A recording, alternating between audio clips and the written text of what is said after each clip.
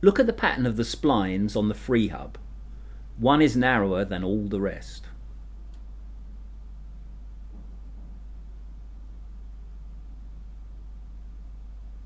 Look at the matching pattern on the back of the largest cog.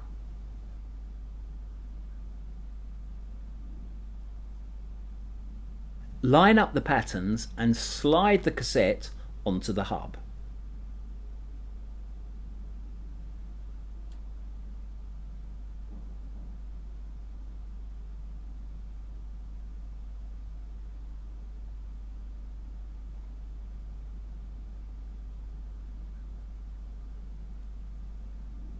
Screw the threads on the outside of the lock ring clockwise into the freehub body.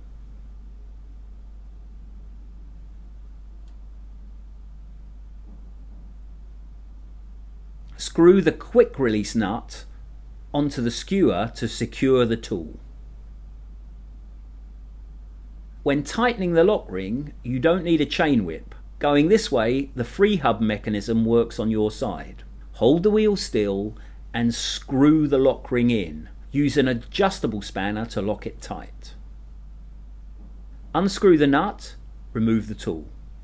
Replace the conical spring and replace the nut.